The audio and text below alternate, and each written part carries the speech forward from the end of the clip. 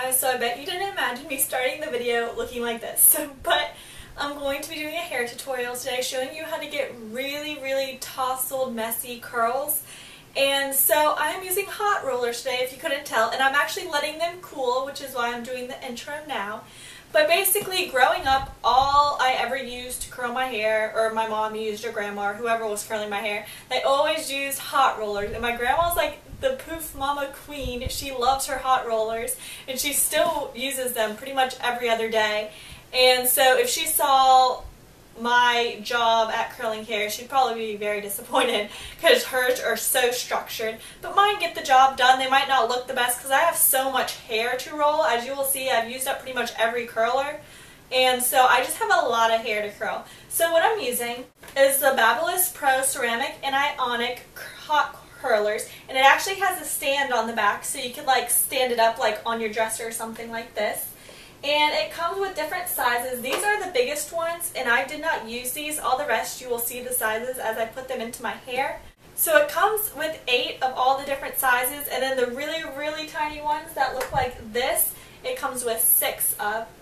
So I'll put the link, it's from Flatironexperts, and I'll put the link to like the website and the actual product down below because it's super cool. And also it comes with these clips, which are awesome because I've always used like those little pins that you stick into your head and they hurt your head.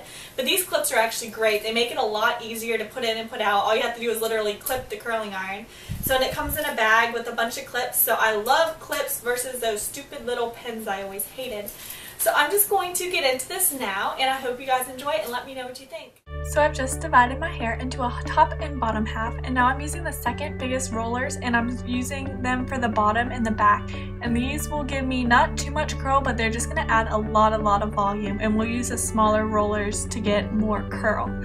So I'm just doing that, and then when I get towards like about the 2 pieces framing my face, I'm using the next size smaller, which are these little purple ones. So I'm just using that. And these are the second to smallest. The smallest are the greens, so there's 4 different sizes. So I'm just doing the same thing to the other side.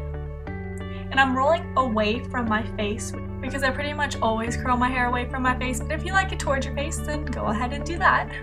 So then I'm just taking the top section back, and when I'm doing the top, I'm actually doing it in 2 sections. So I'm using like the purple ones for this, and I'm just curling them again, but then when I use the other ones, I'm actually gonna roll them kind of backwards, like away from my face like I did here. Just like so we could get the back too, and then I'm gonna do the sides. And it's really simple, you're just gonna roll and clip. And just like that. So I'm going backwards now, and then I'm using the really small green ones, and these are gonna get your hair really curly.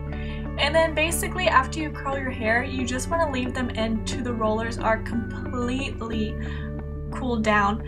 And they're actually not too hot to, you know, handle with your fingers because that would kind of defeat the purpose. But now I'm just going to take them down once they're completely cooled. And you could do your makeup in the meantime or getting dressed or whatever you need to do.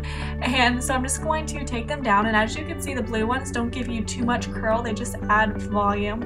And I love how it gives like the root of your hair a lot of volume too. So I'm just taking them down, and as you can see, like as I get smaller with the rollers, they just kind of get more and more curly. So if you want even more curly hair, I would suggest using the smallest ones. But again, my hair is really long, so it kind of weighs the curls down a lot. If you have shorter hair, this definitely will turn out more curly. But it's a very natural, just curly look, and let me know what you guys think. Thank you so much for watching. Bye!